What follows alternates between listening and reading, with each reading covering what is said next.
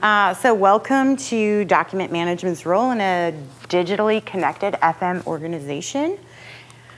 My name is Ariane. I've worked for the University of Colorado Boulder for about 15 years, well, a little over 15 years. I'm the process analyst for that group. So I facilitate business processes and then that work with technology and back and forth like that. Mm-hmm. I'm Lorena Griffin, and I'm the Facilities Information Services Manager at Michigan State University. I've been there 32 years in several different roles. I'm Kendra Schrader. I'm the Document Management Administrator at Michigan State University, and I've been there for 21 years. So we're going to do a demonstration of how workers in the field can quickly access information at their fingertips. And at the end of our presentation today, we're going to do a recap of that demonstration, slow down and dissect that. So please sit back and enjoy Some Don't Like It Hot, starring Lorena Griffin as Susie Supervisor and Kendra Schrader as Betty Boots on the Ground.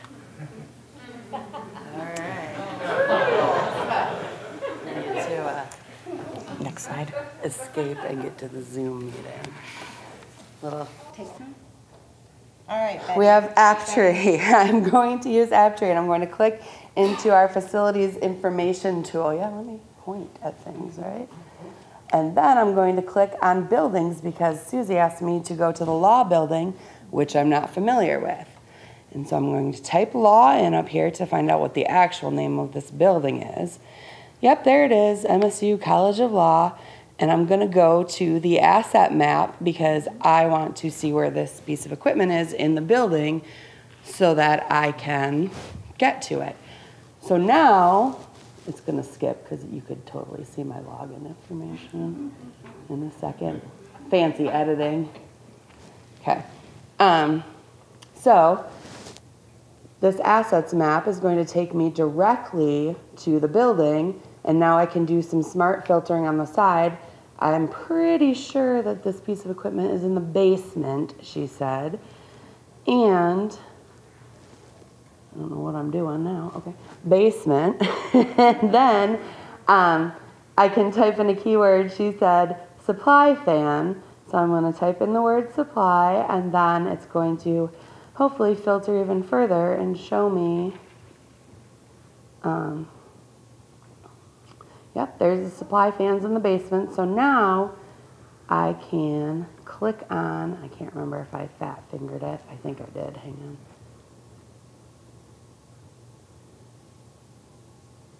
on. All right, so I'm not sure which fan it is, but I'm gonna click.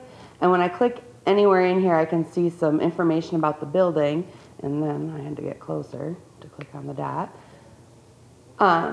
And so now I'm clicking on supply fan 2. I can see a little more information about that piece of equipment.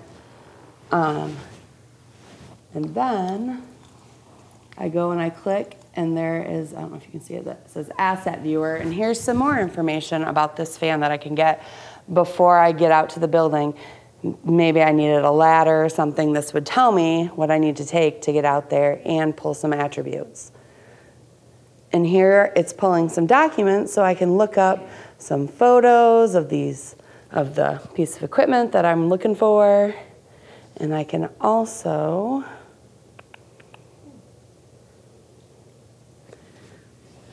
open up some documents and see. So now here is the test and balance report. I can get the information I need about this fan. There's all the info I need. Okay, so now I'm going to close this out, and then I'm going to the building. Hang on. Now I'm at the building. Wasn't that great? Fan that's not running. So now I'm scanning the barcode with my mobile device, and I am at that piece of equipment. I have scanned the barcode, and now I can see any work orders that have been done, any information I need about this fan that I might need to order parts or do something, and then I can also, I don't know why I scanned it again, but I'm scanning the barcode, and now I can get it to work. And now I can hit search up here after the barcode enters there, and now I'm searching our document management system, Meridian, and pulling the documents while I'm out in the field. There's more information that we have in our document management system, and I can click on the PDF of the O&M and get the information I need to order the part to fix the fan. Okay, so that was real handy, and in the field saved me a ton of time. And now I'm gonna fix the fan because it's hot in here. Yep, I don't like it hot. Anyway, we weirdly got through that. I'm sorry, I apologize, I couldn't be live. If you'd have been in our hotel room earlier, it was live. Okay, so anyway. All right, so that was the quick way to show you guys how easy it is for somebody to get to the information in the field. I'm sorry, what? How did you order the part? You know what? I'm that good.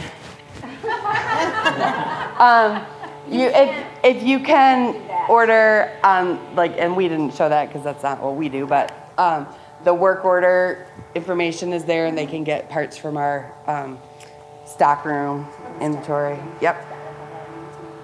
It's what? Oh, yeah. How do I do it from here?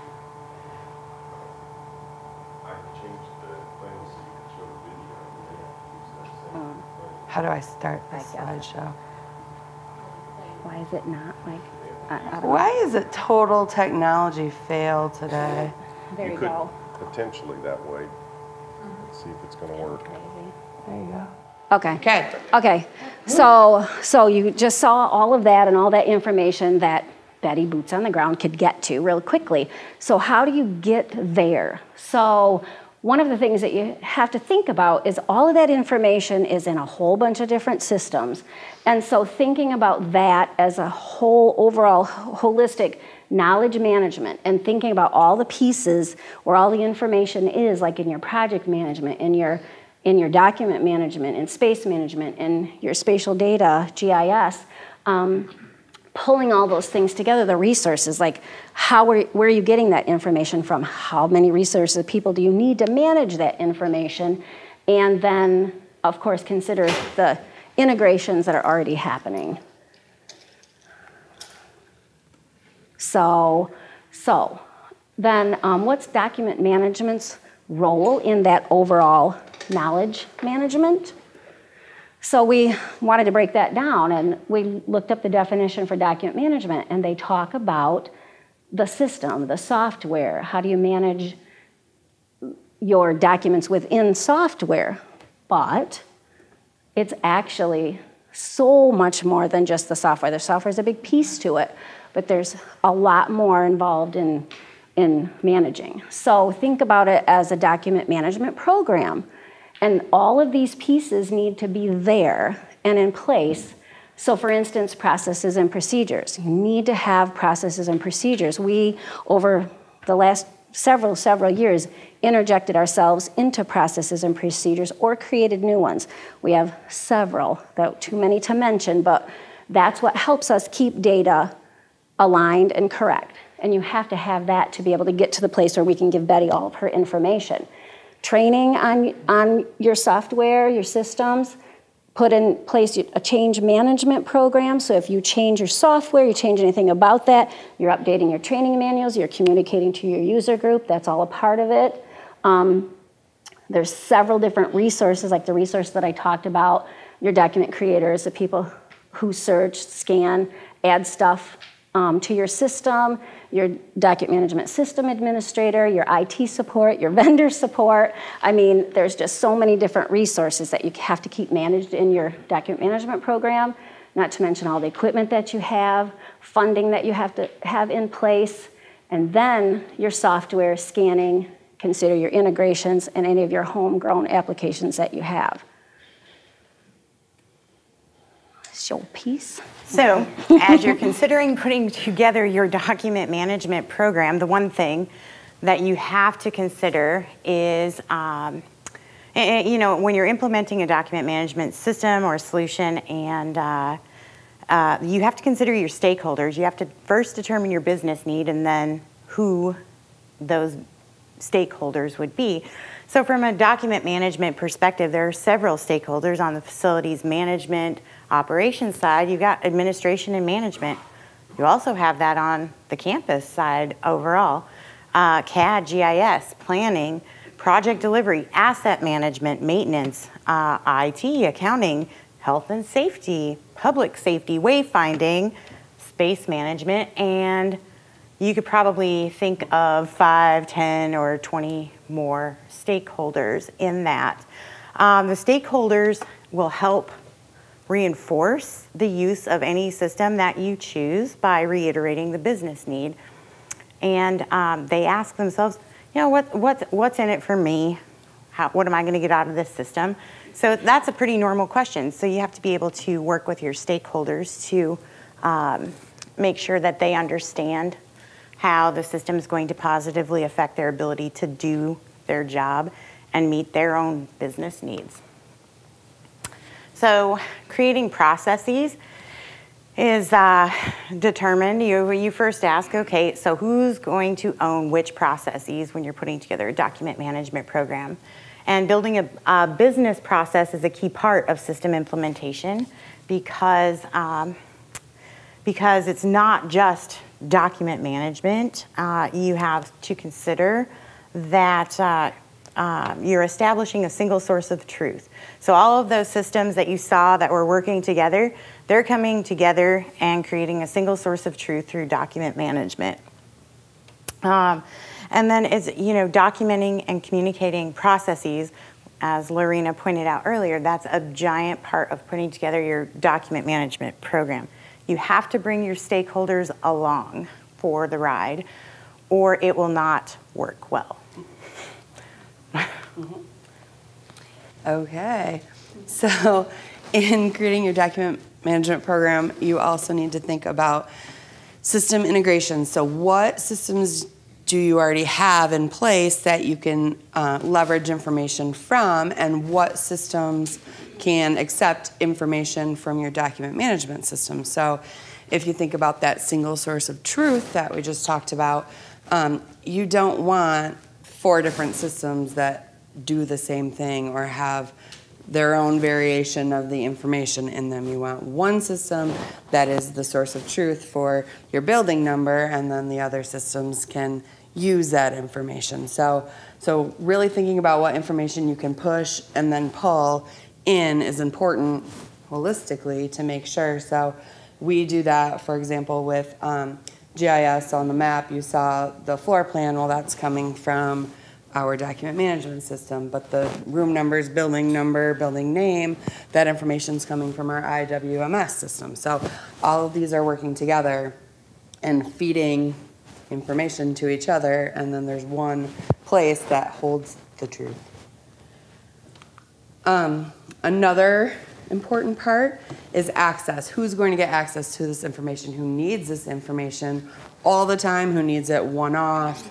And how do you handle that? So internal versus external staff on a campus, especially, you know, the facilities, maintenance, planning, design, construction, all of those folks we give access to because that's their job. They need this information constantly. They live and breathe it.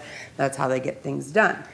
External staff, like professors, students asking for information, maybe facilities managers, health and safety, police, you know, first responders, all of them have a different need to get to the information. Some need one thing ever, and the others also need access to the floor plans all the time to find their way around the building. So to think about that, and then we worked very closely a few years ago with our public safety department and the police to come up with a critical data policy, and that has different access, levels of access. And so based on who you are, what you want the information for, what are you going to do with it, what is your job, do you work on campus, are you an external vendor, all of these things are considered, and then we either give you that piece of information or we give you an account to get into our system based on your needs. So that's how we handle that. Okay. All right, so I'd like you all to welcome back to the stage. Sure they want to. So well. Susie Supervisor and Betty Boots on the ground. We are going to take a look at Some Don't Like It Hot for a second time, and we're going to talk about, we're going to slow it down. We're going to talk about the marriage between a document management system and other digitally connected systems. So, take it away. Okay, so now it's going to be weird again because I have to use the video.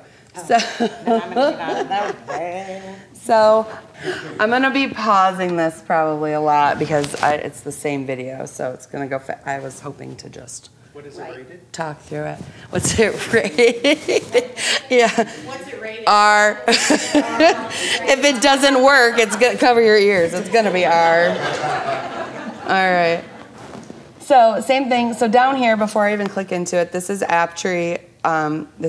We use Famous for our IWMS system. So their mobile platform is AppTree, and then we use Meridian for our document management system, and they also have the access using AppTree. So we embedded them, Meridian, inside of the Famous instance, so users had an easier time. They could just log into one and have access to everything. So that's the first thing that I click on, and I skipped all the way to the middle somehow. See? Didn't lie. Haven't used a computer.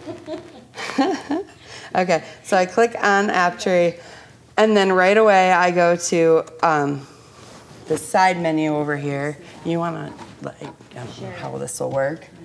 you do my arms. Push the button in the middle. Okay, so on the side menu, we have Search Meridian, like I just talked about, embedded in there. Right there. Yep, and then there's the map. You can go straight to the map, or you can go to this Fit tool, which is a homegrown application that we've put together. It's called the Facilities Information Tool, but everybody calls it the Fit tool. And if you go to the Fit tool, you land, it's redundant to say that, Fit tool. You land on this page. It's really messy. There's a lot of links. There's a lot of stuff going on, but that's just because we do a lot of stuff. And have a lot. This is used all across campus for Yep. people to get into the facility information. Yep, and this part's public. Anything that has a little padlock by it, you need an account that I talked about for. And so you can see, yeah, there's just a lot of information going on. Most of it is kind of circular references, so you can kind of get to the same information from anywhere in here, just depending on how you want to go at it. Okay. Okay, so then Betty clicked on buildings right away. When Susie said law, that's not the name of the building, but we have it in here so that you can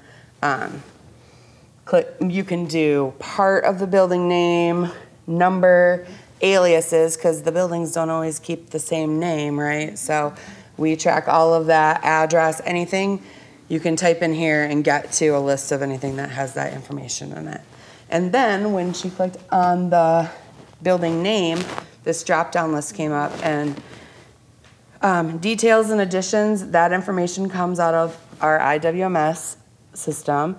So you can see, you know, year built, raised, if it was a raised building, architect, square footage, address, anything like that. Additions show you each addition, the architect, the square footage of it, all that information is listed there. Projects, we have a homegrown database we call the Records Project Database. It is a culmination of all the historical projects since the university began. Any system that we used previous to the one we are on now, you know, if you switch systems, you lose that old information sometimes. So we have this Records Project Database that has every legacy project, previous system projects, projects from our current IWMS system, anything, all in one spot. So that's our truth for projects. And then the mapping stuff. And then at the bottom, those links take you directly into our web-based version of our document management system. So you can get to a lot of information, or filtered right down. And from this screen, you're going at it from the building. Maybe on a different link from the home page, you would just go to the whole system and filter from there. So anyway, okay, so Betty goes to the asset map because she wants to see the assets. And then she painfully logs in again. Somehow my keyboard split on my iPad and it was the most frustrating thing to use. I couldn't figure it out. I fixed it today, thank God. I know, so yeah, thank you. Okay, so now this asset map has filtered right down to the building that I searched for, and the orange color right now on our asset map, we're going through an effort to do facility condition assessments in all of our buildings. And we have, you could probably talk about this better. Well, and it not only includes the assessment for the building, but it includes picking up any assets that are out there that we track, mapping those, barcoding those, and then linking the equipment ID in our document management system to that piece of equipment, and then linking the documents. So it's a huge effort that our organization. Well, no. I mean, no. So as we go through this, you'll see that's why we're saying there's so much information in all the different places. We want to give that information to people that need it, but there's all this background work that you have to do to get to that point. So these, you know, the building footprints on the map, and then all these little, so orange means this building's being worked on right now, and the assets are being linked. And so there'll be more information in this building than, say, a different building that wasn't the orange color. Yeah. Green means all the way done, and we have one all the way done. And how long does that stay all the way done, you know? As soon as so you have to put something in place, a process in place to keep up that information too. So then all these purple dots, are tracked assets in the building that our mapper goes out and I think collector or something, puts the dots there and puts the barcode on. And then this information over here, these filters, are coming from the IWMS system. So you've got, you know, your building information, floor information, room coming from that part. And then you've got all of your equipment and asset information coming from the asset module. Okay, so Betty starts filtering again. Maybe this is the part where I don't know what I was doing. Okay. Basement. So now you can see, you know, the room number information popped in there. There's, you know, color codes for the different rooms, you know, the pinkish colors, you know, mechanical, electrical areas. And now it pulled up that location from the mapper that they put that there were tracked assets there.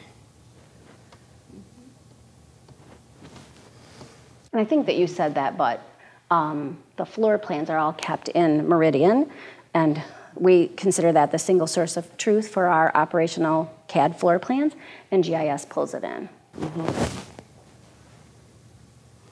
Okay, so then this information that you're seeing, these are more attributes from the IWMS system, asset number and all that. And then I didn't click on it in the demonstration, but when I get down to those three little dots, the wrong thing. Three little dots, you can actually pull up, you know, an attribute table that will give you all the information for the assets in that building that can be filtered or sent out to a CSV file. So imagine you can give that information if a consultant needs it or somebody needs to go out in the field and fix something or anything you can do with the information.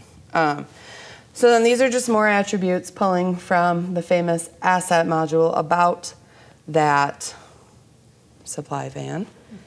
A couple tabs of that. And then there's the document tab, and this information is pulling from the top ones here are coming from the document management system, so from Meridian, and then these attachments down here, I'm not sure if they're putting those right into Famous. Into the map. Or right, okay, so right into the map. So any person that goes out there, so our mapper is uploading the images of the actual. So When I say in the map, it's in our GIS system, Munsys, that information's going there. Mm-hmm. So, the really interesting photos again. In the live version, there was a new photo of my little fan. But, you know. The real, yeah. That's right. Okay, so these are just old. This looks like it might have come from microfilm maybe and been digitized and put into our document management system. It's just like watching paint dry, I feel like I'm. Okay, so now back to Aptory, and this is the part where I could go in and I did equipment search first. And so this is famous IWMS, and this is all that information that we saw on the side of the map. These are those fields you can search against. So again, it's all a lot of circular information. It's the same information, just different ways to get at it, whatever people prefer, whatever's easiest, whatever's fastest. But it's all, you know, one place where this information is, well, lots of places, but one version of it that's all working together. So here's that same information, but now they have access to the work order information to see past information about what's gone on with this asset. And then I must have clicked on Search Meridian. I don't know why it didn't show up. But again, scanning this barcode. And now, and within those other parts of this Aptory app that it kind of all looks the same, there's always a Search Meridian at the top. So whether you're in the equipment, the work order screen, somewhere else within Aptory, you can always search the documents as well and get right into our document management system part. So here's this information is from our document management system, but also had a little bit of information coming from the asset table with the equipment number, whether it's in use or not, if it's removed, that kind of information. So here's the operation and maintenance manual. To get you can tell I'm not a maintenance person. I didn't know what I was supposed to zoom in on. Right? Yep, and this is just opening up on their iPad or phone or whatever they have with them. So that, I think that was all the things. And we didn't really talk about a lot, I didn't mention it, but project management system plays into this too. So we have unifiers. That's our single source of truth for documents, current documents. We know they're approved, we know they've been through the workflow, people have seen them. So those are the ones that we add to our document management system so people can, and hard copies and things still, but those are the ones that we know people need to get their hands on. Okay, so. I think that's basically it, other than the last piece to this. I don't know how to get it to be. That's okay. We'll just talk through it. But, okay, so a couple of big things to remember is that there's a lot of data and information, but you need to pick a single source of truth for that piece of information, and then you can integrate that in other systems so you know that this information is accurate here. You can pull it in and out of other systems, but that's very important. And then to think of your document management, not just a piece of software, if you have to pick a good piece of software, but to make sure that you think about that and have a document management overall program, and then think about that document management program being a big piece to your overall knowledge management for your facilities information. That's what you need to leave here with. And any questions? Okay. Yeah, what? So my first question, when you were talking about raised buildings. Yep. So, but that actually leads to another question. How are they indexed, or what's the identifier or the index for your buildings? Do the raised buildings live in a separate table? No. Or they live in the same. So like for us, a building has a lot of different statuses. Okay. So it could start with planning, it could go right into being active because we actually create buildings if we have people in the buildings, but we didn't actually build them. So we have a lot of different, so it's just a status in famous, but that building number is a unique identifier that we use in all the systems. So like in GIS, if we wanted to show raised buildings over 20 years, we could do that. So we just, they're just in the list and then the status. Yeah. That's awesome. Mm-hmm. Yep. Once a building, always a building. Once a building, always a building. Names may change. Names do change several times, but And even if you sell property, if the building's on a piece of property, it goes away. yeah. Does it say that again? So if property is sold with a building on it, does that building still stay? Yes, because we have information about it. So we might have documents that are associated to that, so it just becomes a different status in our system. And that is something, and that just reminds me of, I mentioned these aliases. In document management, so you have this static piece of paper that might say home management, because that's what it was called when they built it. So that's what's on all the drawings and all the documents and all the everything. Well, if somebody pulls one up that says home management and we didn't have this, they might not know that that is really pollution. It's really easy for people to think you made a lot of mistakes when you put your information in when they see these data changes, but it's not really clear to them. So this tool that we've created alleviates a lot of that because people can find what they're looking for. Introduce yourself and then. Tell us a fun fact about you. Before start off with the numbers, so USC is also using Meridian and Famous, and they have the enterprise-wide unique ID for each asset, which they use as a link within Meridian to link the documents. Are you using the same approach? Yep, Enterprise exactly the same. Yes. So it's a link. Like you said, like there's no kind of a metadata exchange between document management systems.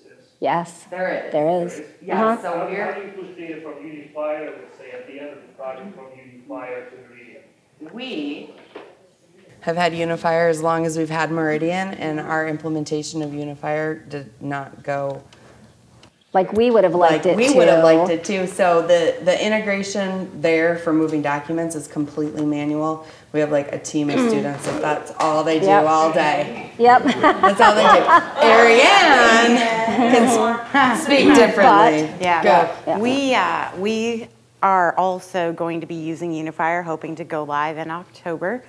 And one of the requirements that we had was that there was an interface between Unifier and Meridian because we don't want to have a whole bunch of students in our basements scanning documents like, oh, well, you know, sometimes.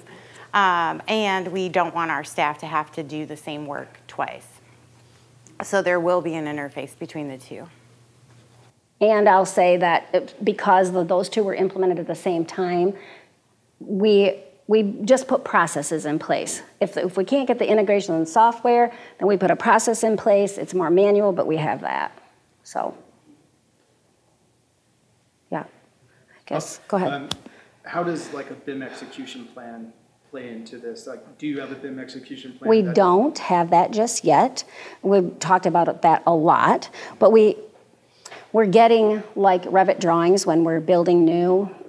We're getting that, but for us, our campus is so large, we'd have to go back and get all of that, and you know, it takes resources, it takes people, so that's in the back of our mind to go there someday, but we're not there just yet. This gentleman. Hi, yeah, Peter Hi. Palacios, UNT. With Unifier in your project documents, you have contracts, POs, all that kind of information. You said you're working with other enterprise constituents, you know, with that information. What's the single source of truth for those business and contract and legal documents? It looks like your system has, you know, Meridian has a wealth of that information, Yes. or will. Are you, is facilities considered that authoritative source for everything related to that project? Yes. Or other departments? No, so we insert ourselves into processes. If another department creates a document or does whatever, we'll insert ourselves or help them create a process to get that information to us.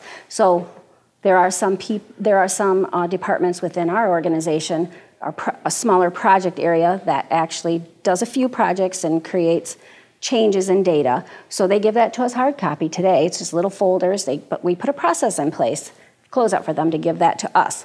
If the project is a bigger project, goes through our project management unifier, we have created a way to, when that business process ends, not the whole project, but that business process, we know that's a task for us to go process that document, take it out and put it in Meridian. And for us, Meridian's always going to be that single source of truth for a project. Enterprise-wide. So Just our campus. Yes. the historical Yep. records, the deeds, Yep. all of that? Yes. So that all, yeah, Yes. everybody would come to us for that, but we have to get that information You're the from campus. all over. Yeah. Kind of. For We have- facilities for facilities, information, but yeah. not all, we have a central, not that, We have but, a university archives that handles the other stuff, but we do all the facility and infrastructure Are data. I'm struggling with this right now with our purchasing and our general counsel, so I was just curious. So we do ours slightly differently than Michigan State does. So we have projects, and those projects, the people that are working on the projects are putting the documents into our document management system as they're working through the project. So we don't have a team like Michigan State does. It's just our philosophy is document management is everybody's job. So we do it a little differently, but the end result is actually the same. It is, yeah, it's the source of truth, but yeah, we have a really extensive archiving process going on, and we have it really locked down and don't let anybody pretty much but our staff add to that because it has to be in a certain format, the government standard, PDFA, OCR, like the whole spiel. And so the rest of them have another area where they can add their living, breathing operational files, work on those, do those, but we don't know that that's the final version of that. We don't know that you started it here and then saved it on your desktop or did something else. So that's why we pull the project information from Unifier or from closeout folders from other departments. It'd be worth mentioning that those living, breathing documents also live in the same system, they just Yep. live in a different font. Yep. Exactly. One Yes. displays They're all the in the official PDFA archive version. yeah. I don't know what you mean by general counsel, but when we have an issue, legal counsel can have access to our document management system. So they are also getting their information from one place, the same place. Sure. Stephen.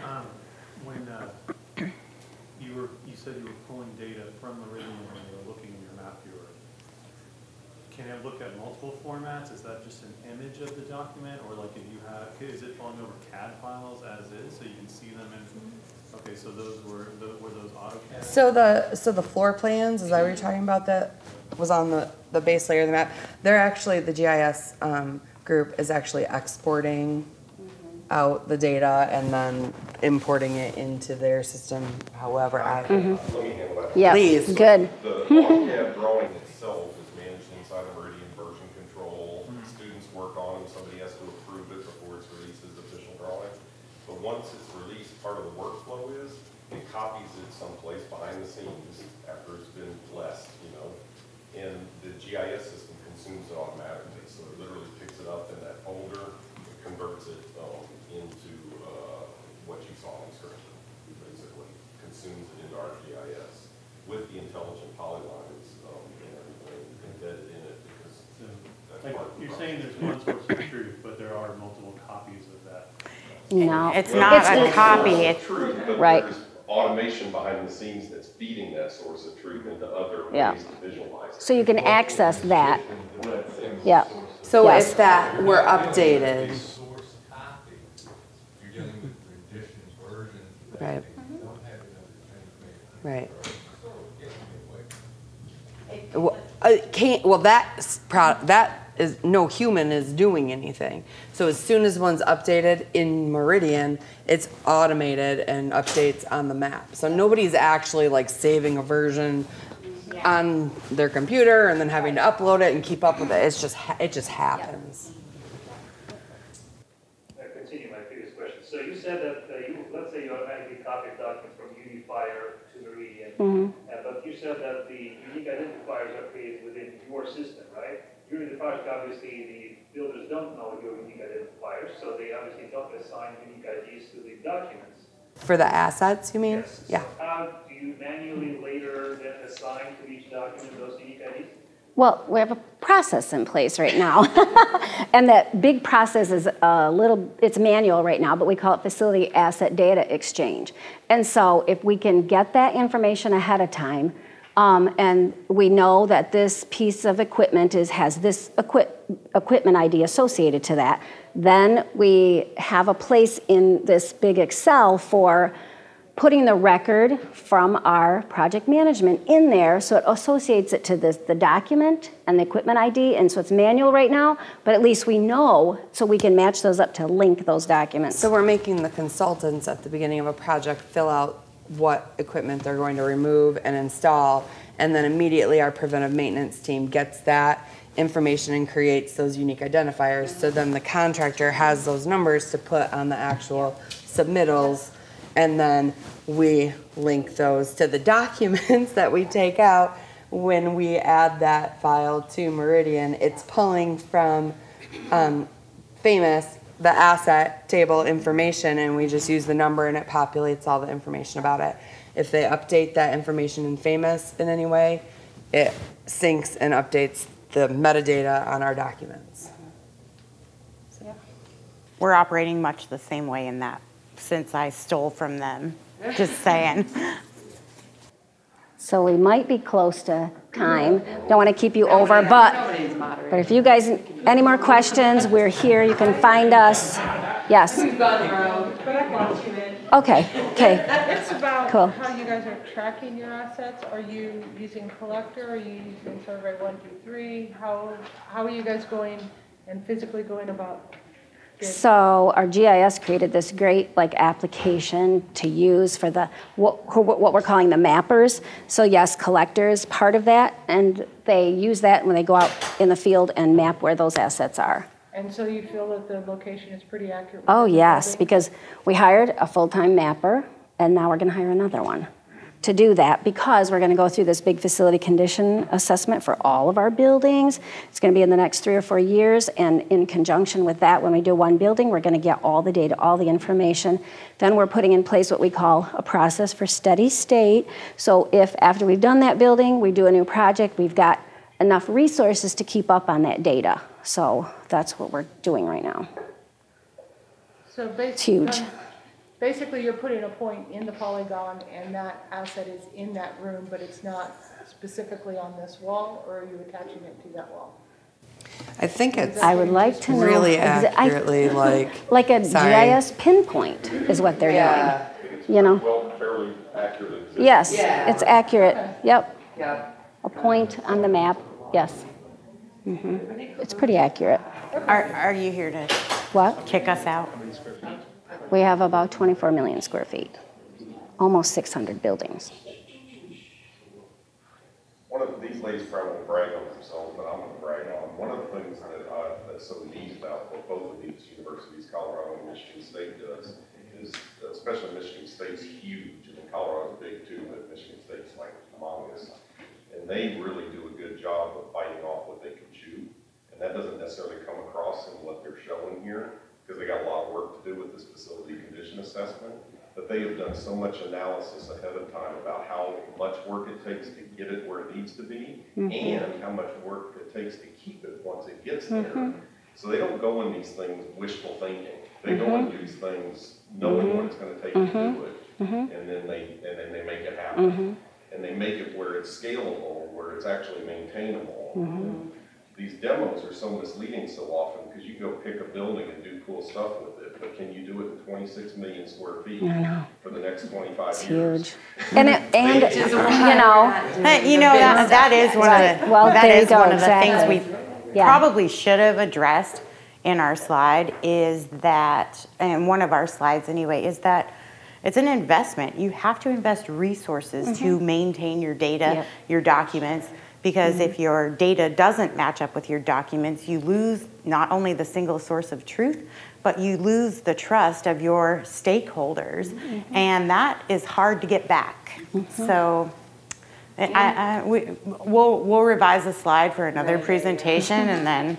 And to piggyback onto that, relationships too, because we work in a department, planning, design, construction. We don't work with the facilities maintenance side of the house. We don't work with our land management group that can do everything on, we have a lot of farms. They handle all the farmland. We have interior design on campus that can also install and change things. We have the housing group who can also go out and swap out equipment. So to build relationships with all these people and give them a return on their investment, give us your documents and we'll give you access to all of this, and they love it, and so they do. But without that, we just only have the documents that planning, design, construction does.